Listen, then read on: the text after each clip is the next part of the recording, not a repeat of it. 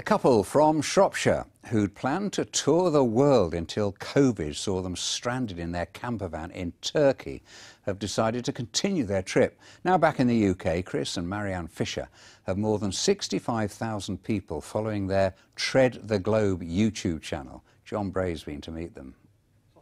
Back in Telford with a mug of tea isn't how it was supposed to be.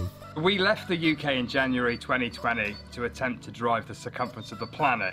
It was all going super well until COVID hit, and we just arrived in Istanbul in Turkey. We'd planned originally 3 days filming in Istanbul, 3 weeks filming across Turkey, which ended up being 95 days in a car park and 18 months in Turkey in total.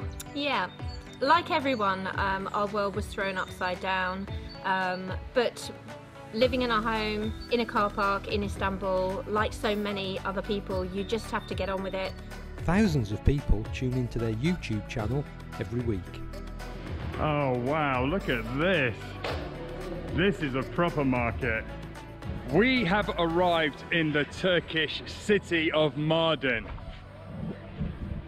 Yes, that in the distance, that's Syria. Russia was next on the itinerary, but the no entry signs are up. The best way for us to find a solution about driving around the world in the wrong direction is to do the other direction. Which is now the right direction. Which is now the right direction. We're going to drive across the bottom of the States, maybe pop into Mexico. So the adventures continue, but should they in a pandemic? It could be considered complete and sheer madness to some that we would even consider doing or continuing, now we're home, why would you start again?